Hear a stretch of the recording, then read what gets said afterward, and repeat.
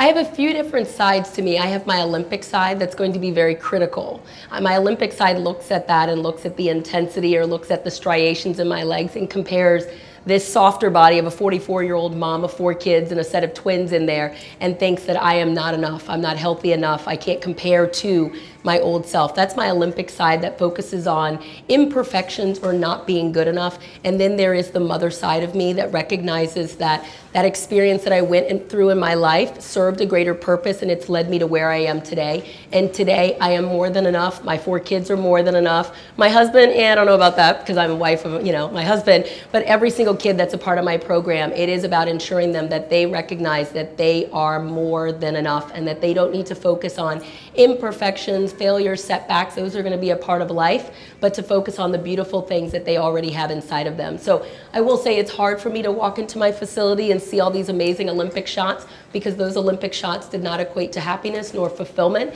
It's really about having a healthy experience in the sport that I know has led to happiness for many people in their lives.